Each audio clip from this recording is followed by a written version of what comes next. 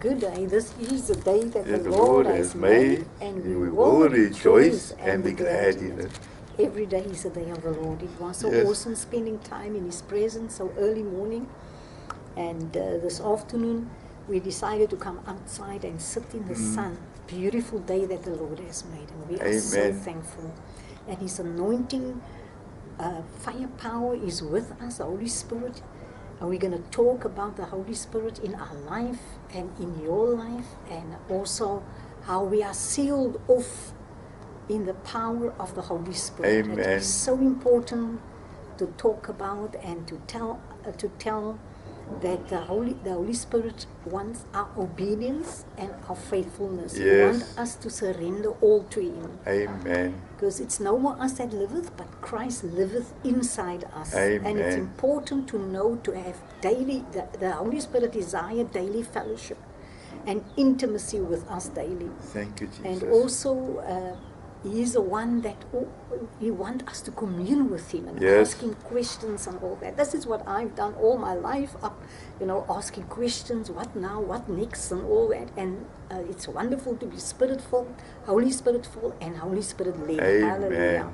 And also very important that we're going to stress out as well, that we're going to share with you as well, is the power of prayer. The Holy Spirit is a spirit of that lead us in prayer, and how to pray for one another and pray for all nations. Our ministry is called Touch All Nations, and we are both the founders of it. And we are so glad that the Holy Spirit has prompted us to pray for all nations. The program that we normally do is World Mission Awareness Prayer, where we pray for them daily, for the nations, for our nations in South Thank you, Africa, and Jesus. for all nations. So it's very, very important to pray for one another, and to be Spirit-filled and Holy Spirit-led. Amen. So I'm Amen. going to ask my husband just to read for us the Word of God. We've been already prayed up. Hallelujah. And we're going to share with you about Daniel. How Daniel was Holy Spirit-filled and Holy Spirit-led. Daniel chapter 9, verse 24.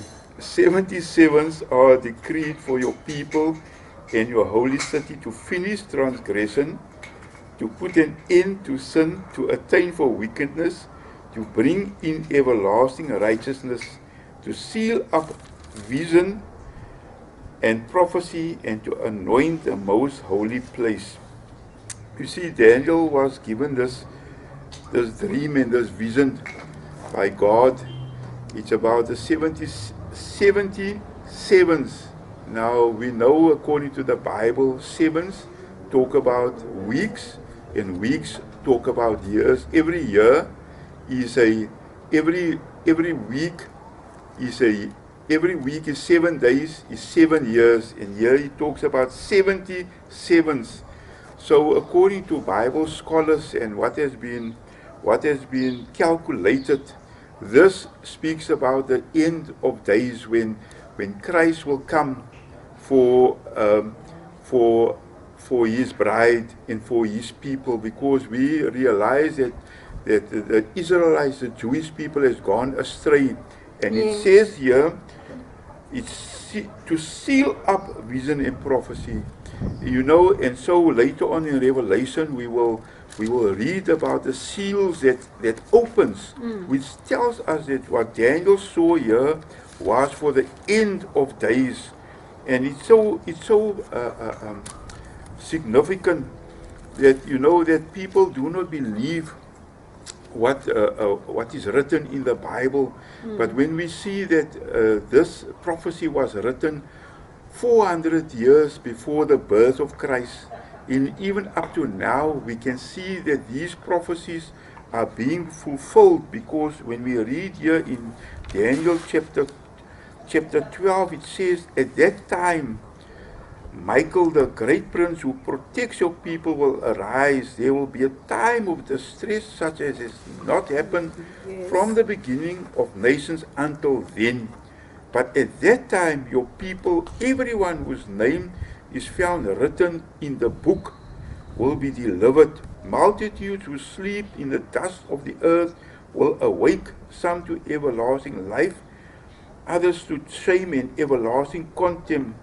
Those who are wise will shine like the brightness of the heavens, and those who lead many to righteousness like the stars forever and ever. But you, Daniel, roll up and seal the words of the scroll until the time of the end. Many will go here and there to increase knowledge. You see, even this confirms, because it says the names is written in the book. Now we know, according to the word of God in the New Testament and in the book of Revelations, talking about the book of life. If your name is written in the book of life, then you will go to everlasting life. But if your name is not found there, as the word of God says, to everlasting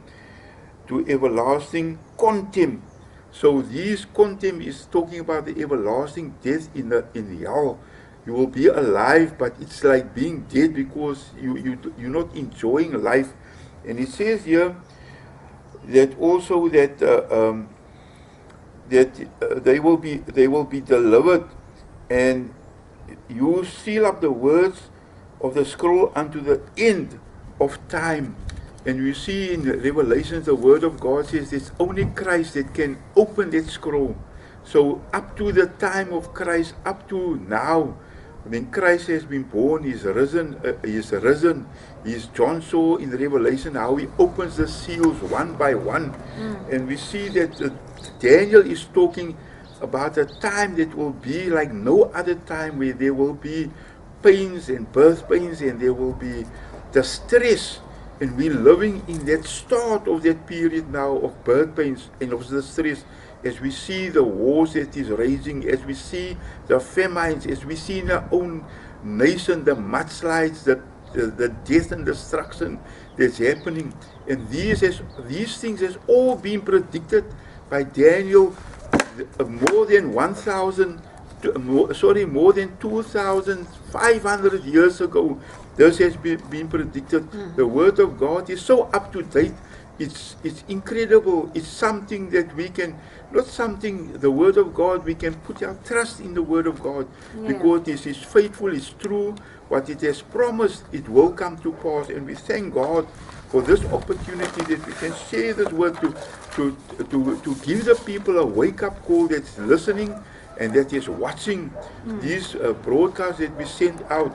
Because it's truly, we are truly living in the end of days, according to what Daniel has written about.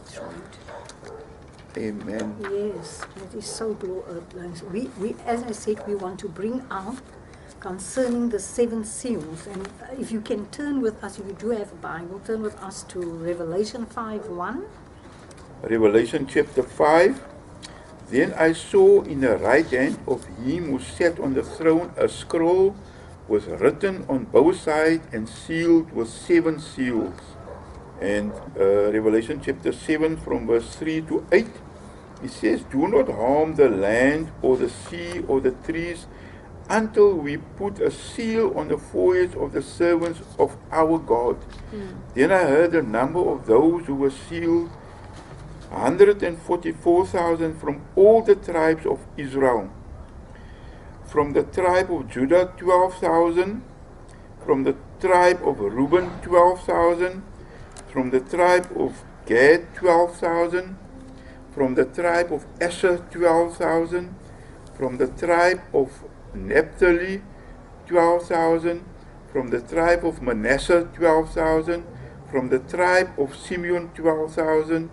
From the tribe of Levi, 12,000. From the tribe of Issachar, 12,000. From the tribe of Zebulun, 12,000. From the tribe of Joseph, 12,000. And from the tribe of Benjamin, 12,000.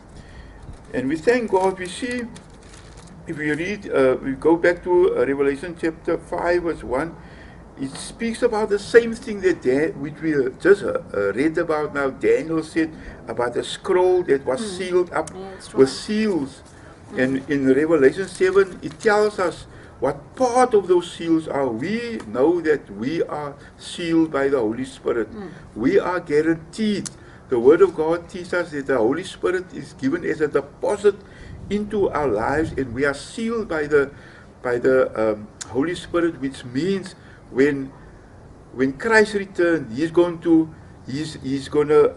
redeem that deposit that is given in our life, the Holy Spirit.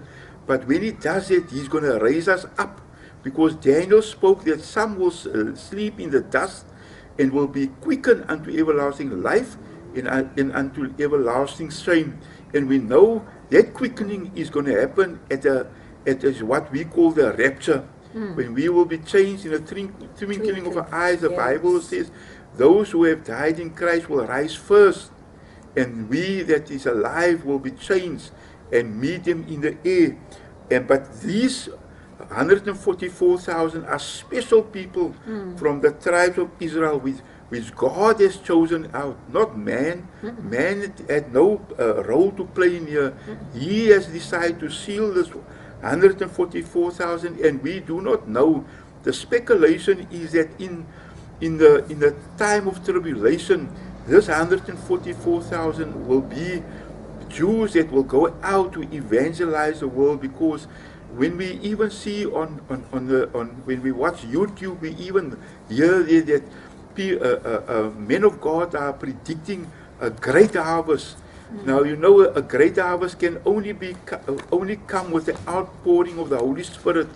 But you know, when we are not here anymore, when we are in heaven raptured, there will be no Holy Spirit on earth to convict people. But this 144,000 that the Word of God speak about, that has been sealed, you can only be sealed by the Holy Spirit, which means they will be almost like super evangelists. They will go out, because the Word of God teaches us then Christ will reign 1,000 years on the earth, and even after that, after the 1,000 years, the devil will be loosened for the short time, trying to deceive people still. But we believe this 144,000 will go out into all the world to bring people to Christ at that time, reasoning with them, bringing to them, showing them that Christ is the true and real Messiah that was promised. But those will be amongst the Jewish nation, because the Gentiles, the Word of God teaches us, the time of the Gentiles will close, and we will have had our chance. But the Jews will have a second chance, because even Paul writes, at that time, all Israel will be saved. So it will be people that will come into the kingdom at that time, even during the Great Tribulation, where Christ's grace will still be upon the earth for people to come to know Him, but at a great cost. The Word of God says they will pay with their lives, because if they are not prepared to take the mark of the beast, the 666, and they will be beheaded, they will be thrown in jail, their heads will be cut off, and they will be killed because of the Word of God. Yes, that is so true. Amen. We have come almost to a close, but I just want to encourage those that are listening now concerning the Holy Spirit. Yes. You know, the Holy Spirit has sealed us off already. Yes. It's if you can turn there so long while I'm talking, you will find that also in Luke.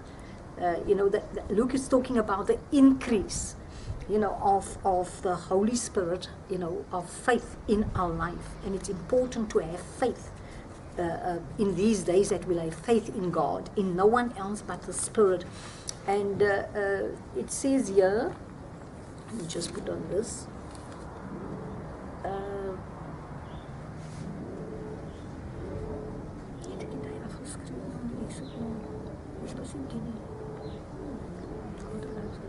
Romans 4, just go to Romans 4, 11 and Romans 2, 1, 22.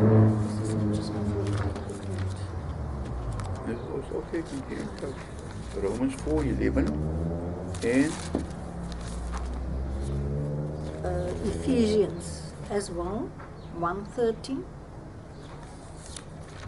Ephesians 1:13. Okay. I'll read that.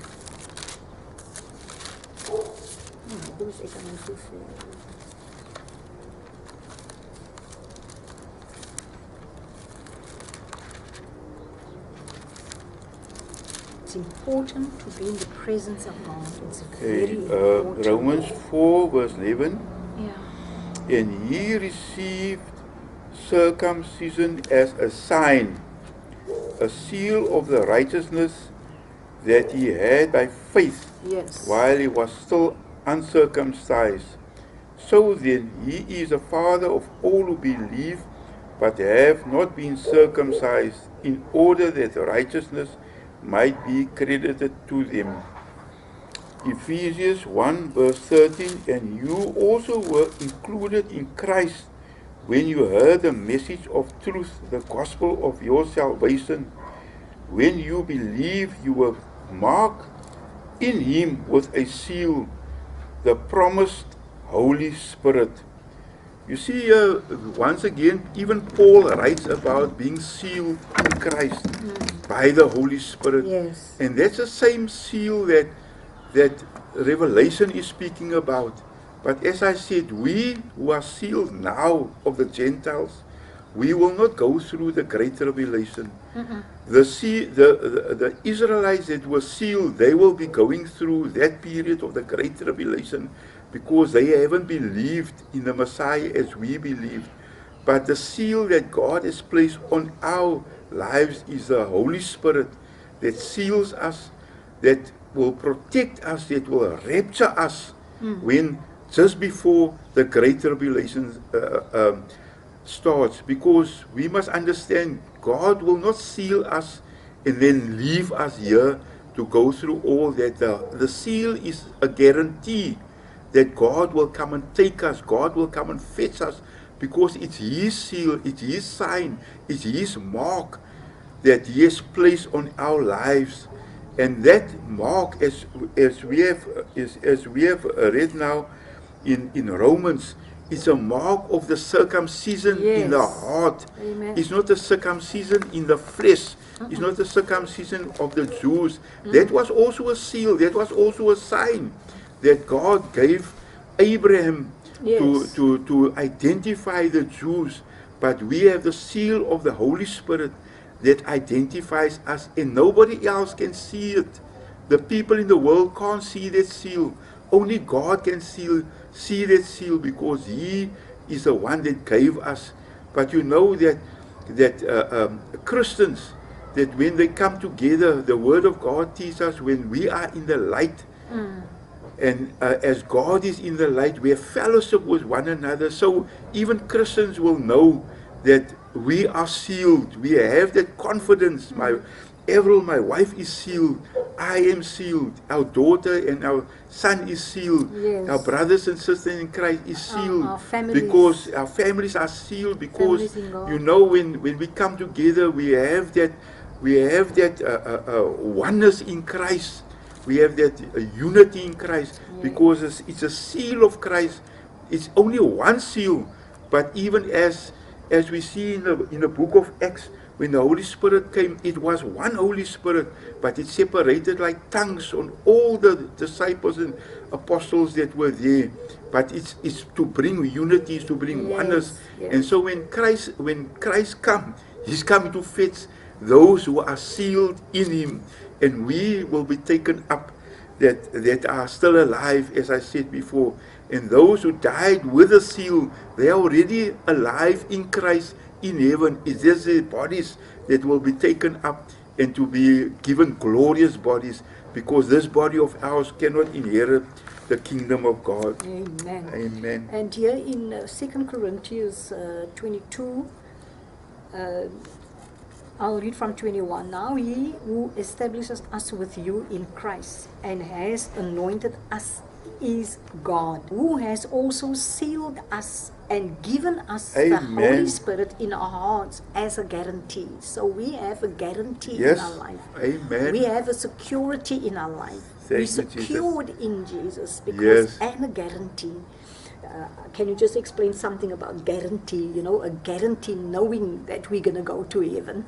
And yes, it's like like when you buy say you buy a stove in here now, and there's then it will tell you you've got a 2-year guarantee or 5-year guarantee, which means if something goes wrong during that time, you can take the stove back to those who you bought it from, and they will either repair it or replace it. Now, this guarantee that Christ, the seal, is something that when the guarantee here is the promise and the assurance that when that time of the stress is coming, that God will come and fetch us. He guarantees it because He's put the Holy Spirit as a seal, as I said before, on us.